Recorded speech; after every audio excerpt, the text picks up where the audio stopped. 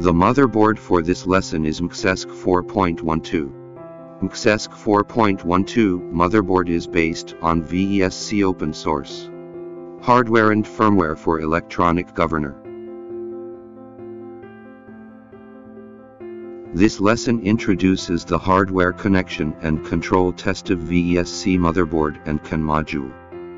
First, connect the VESC motherboard to a DC 36V power supply. Then connect the 3-phase line of the main board and the 3-phase line of the motor. Then the encoder of the motor is connected to the corresponding interface of the motherboard. Connect the CAN module to the motherboard. Finally, connect the USB end of CAN module to PC. Hardware connection complete. Now power motherboard. This is the connection diagram between the Makerbase 4.12 motherboard and the CANable module.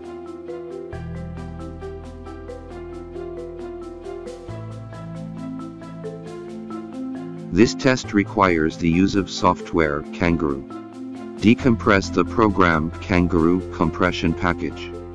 Open the decompressed folder. Double-click to open the program. The program is ready to complete.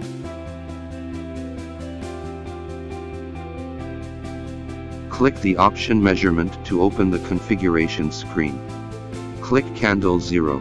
Configure baud rate 500,000 and click OK to complete the configuration. After the connection is successful, the green signal of the CAN module in the upper right corner is on. Enter 336 in the address input field.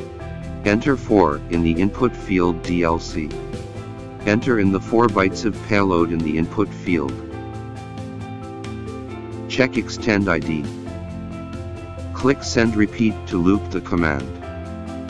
After the command is sent, the motor starts to turn and keeps turning at a set speed of 1000 RPM. Click send repeat again to stop sending the command and the motor stops turning.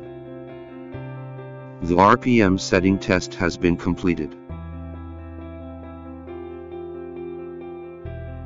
Enter 136 in the address input field. Enter in the 4 bytes of payload in the input field. The current set here depends on the motor parameters. It is recommended not to set too high current. You can start the test with a small current. Check extend ID.